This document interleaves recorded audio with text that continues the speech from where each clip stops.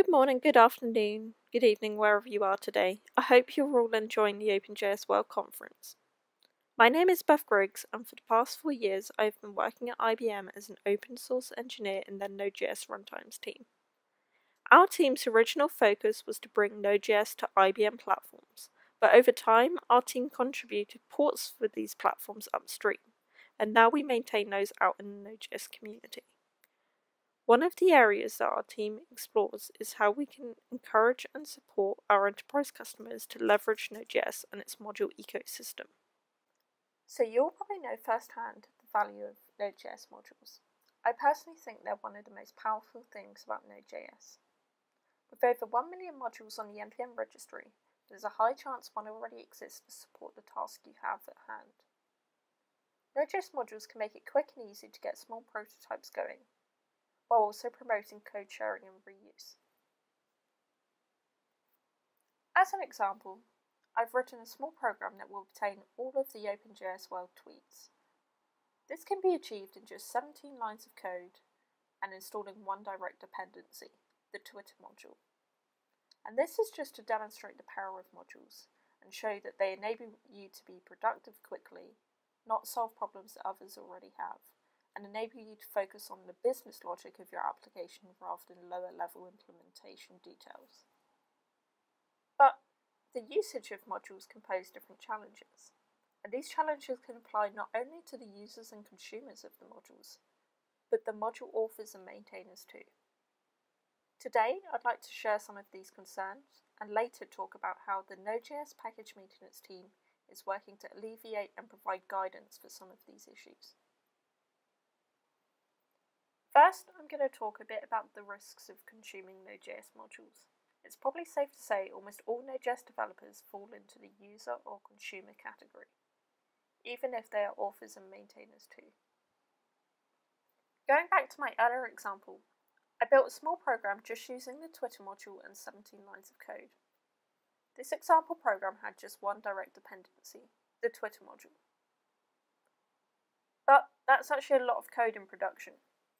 When we look at the whole tree of dependencies, there's actually a total of 49 unique packages.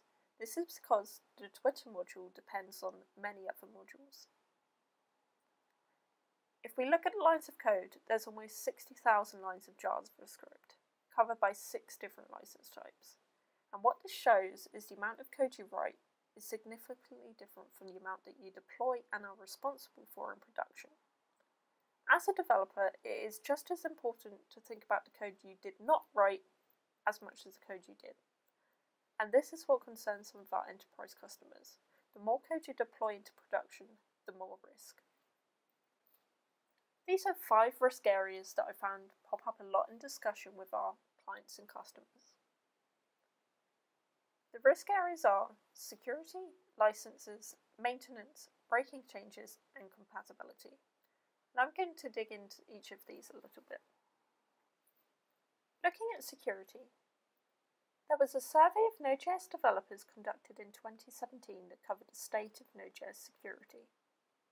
Those results found that 84% of Node.js developers were moderately to very confident in the security of Node.js core.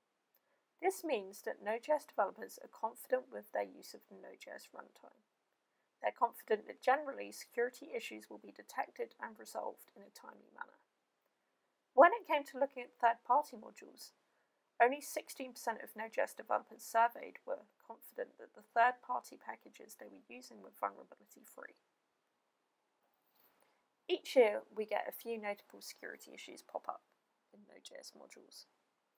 But there are steps a user can take to mitigate against the security risk. Those include making use of NPM audit, but that itself comes with a challenge as it cannot tell you if your application is actually susceptible to the vulnerability that is detected. You can use features such as GitHub security alerts. You can lock down your package JSON or publish a package lock JSON.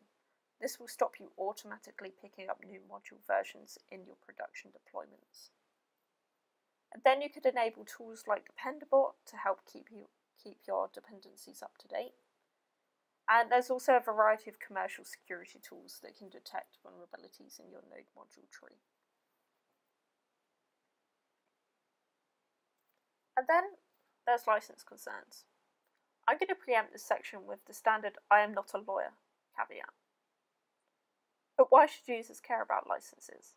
Well, if you link with open source libraries and then distribute the software, you need to make sure that your software is compliant with the licenses of all of the linked libraries. And this includes all of your dependencies in your whole node modules tree, not just direct dependents. Sometimes it's unclear what's meant by the term distributing software. So I'll dig into that now. Transferring software between employees of the same company is not normally considered a distribution. Users interacting with an application over a network is not generally considered a distribution for most open source licenses, but there are some network protective licenses that put restrictions in place for this scenario. And hosting JavaScript files on the public web server is definitely considered a distribution. License types can be loosely grouped into the following three areas. You have protective or copyleft licenses, and for these, your software has to be bound by the same conditions as the linked software. You have weakly protective licenses.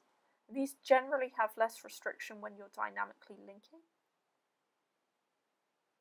And then you have public domain or permissive licenses. This includes licenses like the MIT license that allow you to do almost anything except sue the author. It can be difficult to understand the license terminology. Luckily, there are a few tools that can help with this. The first is tldrlegal.com, and this helps to convey software licenses in plain, easy to understand English. And there's also the GitHub licenses view, where it will break down the license into what it permits you to do, limitations, and conditions of the license. Some tools exist to help you understand which licenses are included in your whole module tree. You can use a module named License Checker. This will provide a summary of all of the licenses it can detect in the tree. There's a big caveat with this though. It will only show you what the license field says. It will not check the license text itself. So it's still very possible that a clause is you're missing, or perhaps even that the license field in the package JSON doesn't match the license file in the repository itself. However, this tool does help give you a general overview of which licenses are included in your module dependency tree. Now to consider maintenance. I'm sure most businesses understand that once you've built a piece of software, there is an ongoing maintenance cost that you need to account for. But if most of the code isn't your own and it's coming from your dependencies, you also need to consider how well maintained your dependencies are. There are a few questions you can ask yourself to help determine how well maintained a module is. Those include, is the module deprecated? Are issues in the module being fixed? Are there still regular releases of the module? Is development still active? And how many maintainers are there? If there's just one maintainer, what would happen if something happened to them and they had to give up the project? There are some tools that exist that can help you analyze the activity and maintenance of a module. Those include the GitHub Insights view, which will show you metrics such as the number of merged pull requests, number of closed issues, etc. And there's also a website named npms.io, and this website ranks npm modules by quality. And to determine quality, they feed in similar metrics such as the ratio of open to closed issues and the number of maintainers. Both of these tools can help you answer the question of how well maintained is the module. Then there's the question of how can I manage the maintenance risk? And I personally think the two key ways of doing this is to firstly contribute back. So if you can contribute back to the maintenance of these modules, that reduces your risk because you have the ability to patch bugs or maybe merge pull requests when required. And the other option is to financially support the modules. Another concern is breaking changes. Some projects, particularly in the enterprise, still have relatively long release cycles. So choosing a module that makes breaking changes too frequently could be an issue, as your upgrade cycles might not be able to cope with it. You may need time to migrate to the next major version. The first thing to check is whether the module dependency you're using is following a versioning scheme. For NPM modules, semantic version is a popular one.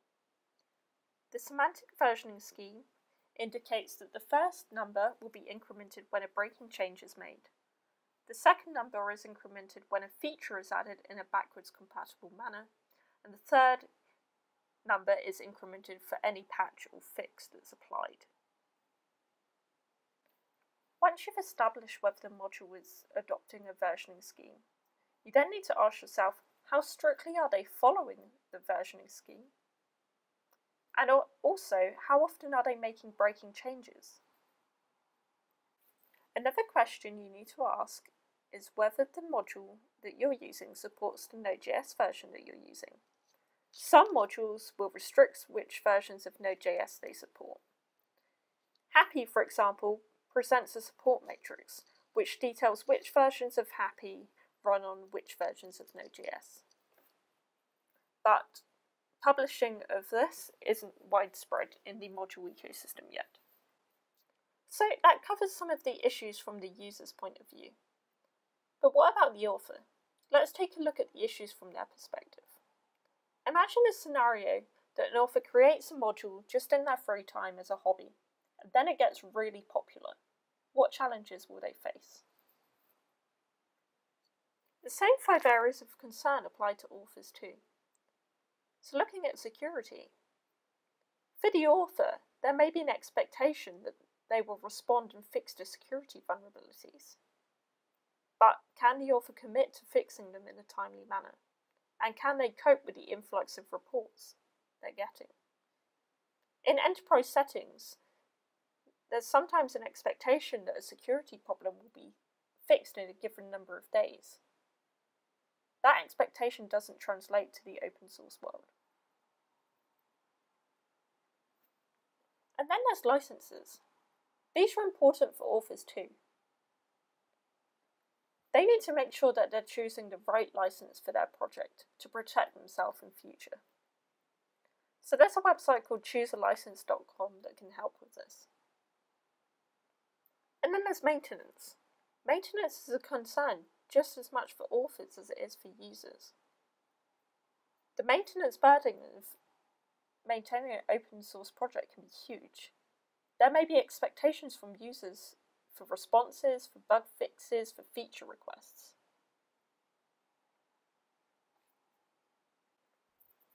Breaking changes are also a concern for authors. How does an author know which other modules are relying on them? How do they know that when they fix a bug, it doesn't break a feature for a user? And how can they test the impact of their changes? Compatibility is also a concern for module authors. How do they keep their module up to date with the latest Node.js releases? And also, how can they manage the expectation of which release lines they support? Also, what happens when a module author no longer has time to look after their module?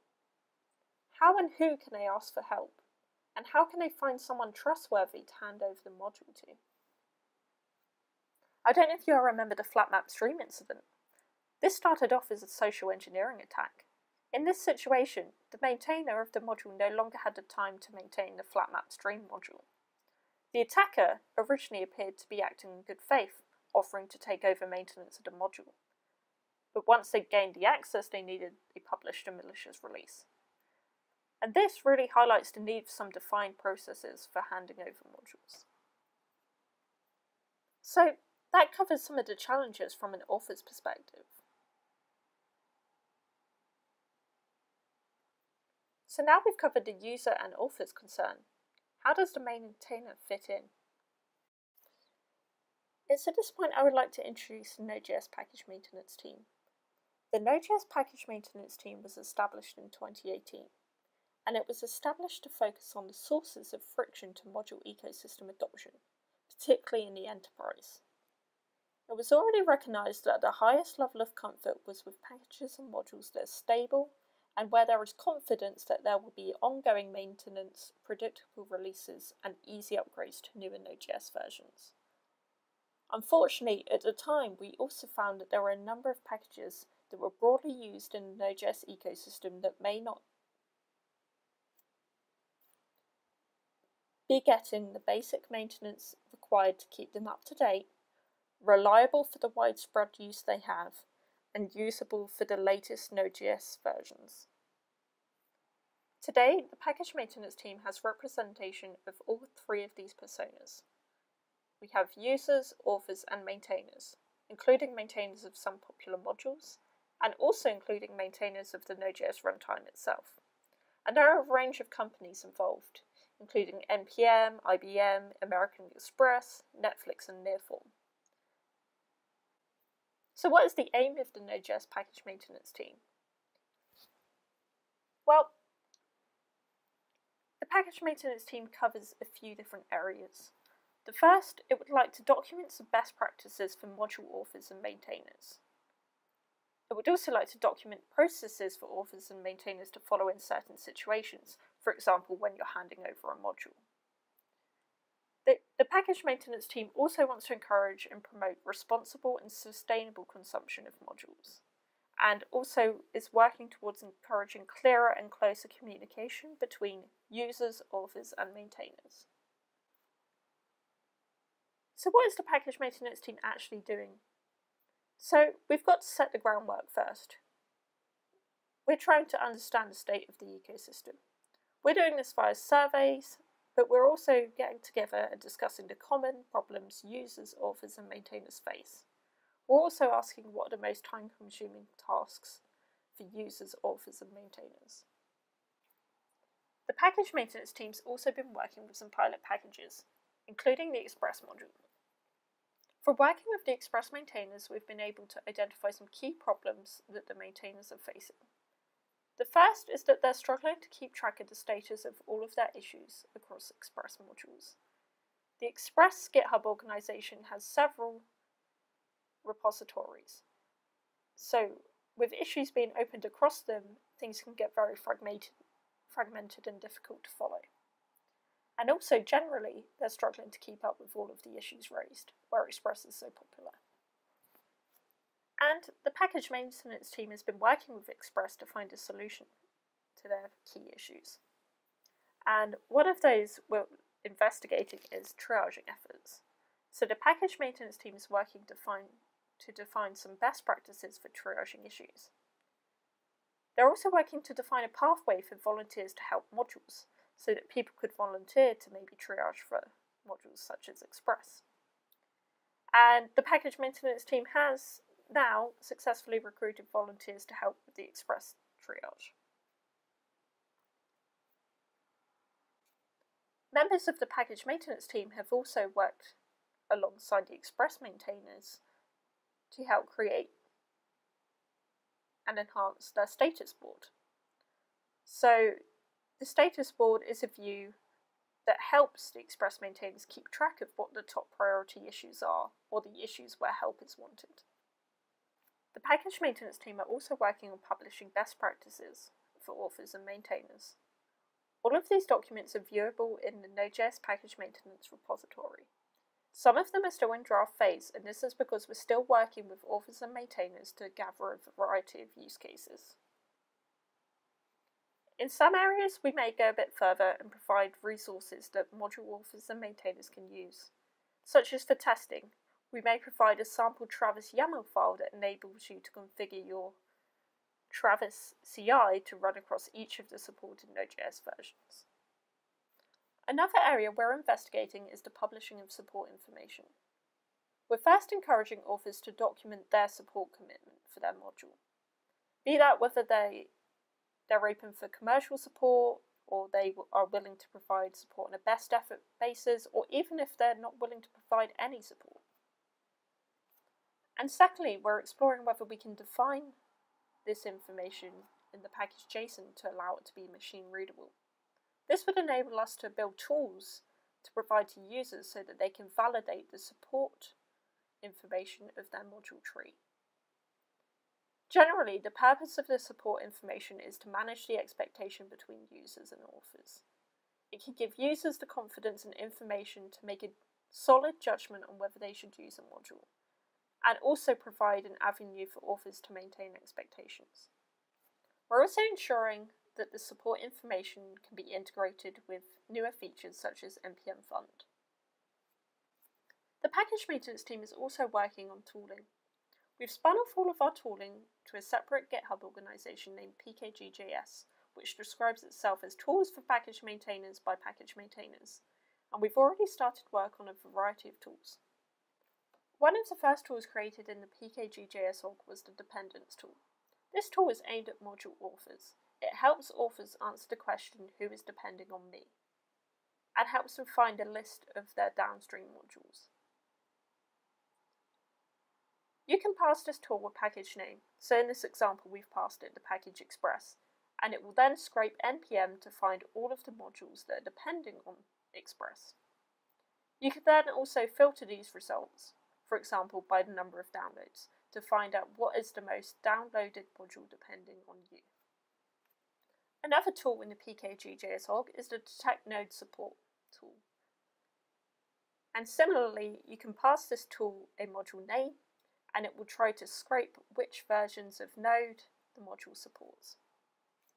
And one of the larger tools we're working on is a tool named Wibby, which stands for Will I Break You? And it's a tool that will help module authors test whether the changes they're making in their module will impact their downstream modules. So kind of think Dependabot, but for testing whether you as an author are breaking the modules depending on you. And this Wibby tool will rely on the dependence tool I mentioned earlier. So what are the next steps for the Node.js package maintenance team? Well, we're going to continue to seek consensus on best practices for module consumers, authors, and maintainers. We're also going to continue to build tooling to support consumers, authors, and maintainers. And also, we're looking to support more modules in need of help by recruiting more triagers. And in particular, at the moment, NodeFetch is looking for help.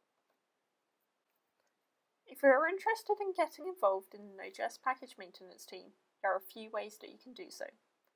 The first way would be to check out our guidelines, and if you disagree with them, let us know. It's likely that we've just missed your use case or scenario. You could help us build tooling to support module users, authors, and maintainers.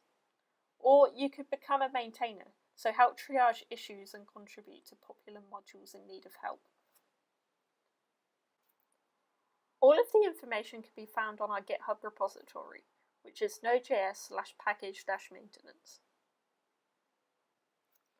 We've covered some of the concerns that users and authors face with the Node.js module ecosystem. We've also explored the work that the Node.js package maintenance team is doing to try and help alleviate some of these concerns.